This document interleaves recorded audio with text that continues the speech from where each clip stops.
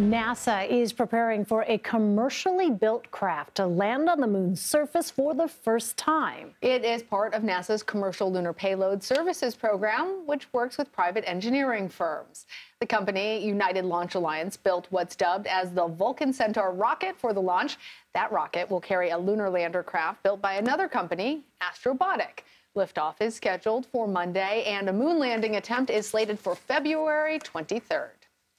Derrick Pitts joins us now. He is a chief astronomer at the Franklin Institute in Philadelphia, and always so good to answer all of our questions about space. Good to have you with us. So tell us about NASA's goal, outsourcing missions to private companies. How does this advance space exploration? Hello, how are you, Lana and Elaine? Great to see you. Yeah, this really does a great job for NASA because in outsourcing a lot of the work that they have to do, it makes it easier for NASA to meet the deadlines in the schedule for actually getting to the moon. And it also takes advantage of all the technological capability that there is spread around the country to get this work done. So, NASA has always been a big contractor, really, letting out contracts to other engineering firms to build the rockets and things like this. So this is not unusual for NASA, but they're spreading it out a lot more these days, as I said, to help meet the schedule. Interesting. Well, the rocket is also carrying some DNA of the late Star Trek creator Gene Roddenberry and some of the original cast members. Derrick, what more can you tell us about that?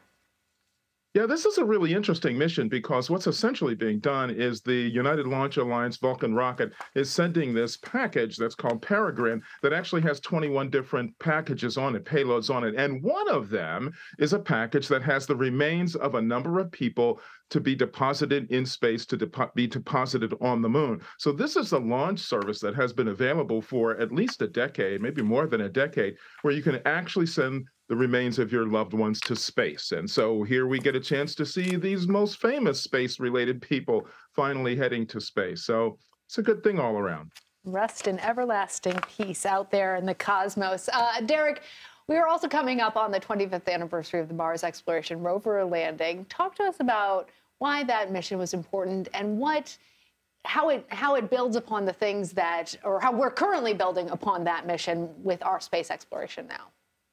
Right. So 25 years ago, the two rovers, Spirit and Opportunity, were sent off to Mars 3 weeks apart. They were only scheduled to be operational for 90 days. But as it turns out, Spirit operated for over 6 years and Opportunity lasted for 14 years. And the objective of these two rovers was to be able to examine different locations on the surface of Mars, looking for the evidence that it's possible that there could have been environments where life might have developed. Okay, so just looking for environments that might have been conducive to the development of life, not looking for life. But they also discovered that water existed on Mars at some time in the past, a long, long, long, long time ago on Mars.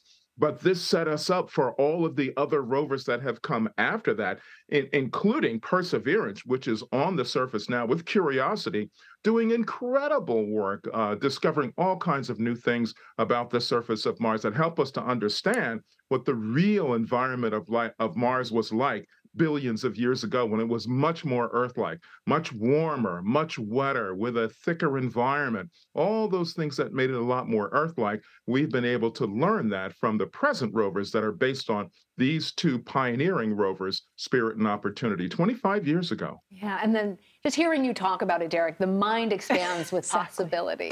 Derrick Pitts, thank you. Thanks for having me.